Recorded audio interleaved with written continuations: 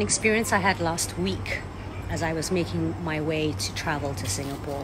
It's about trusting those redirections. First of all, the lift stopped working in my block just as I was meant to leave for the airport.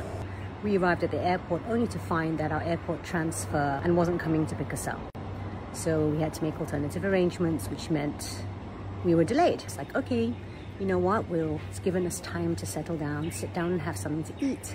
So we looked for a nearest cafe in the airport, went to the cafe, chose something to eat. We were very hungry, and only to be told that the kitchen had closed.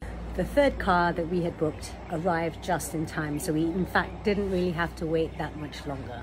And everything from there was, I was reflecting with my mom, who was traveling with me. We were saying, my gosh, everything that could have gone wrong today with our travels went wrong. Why is that?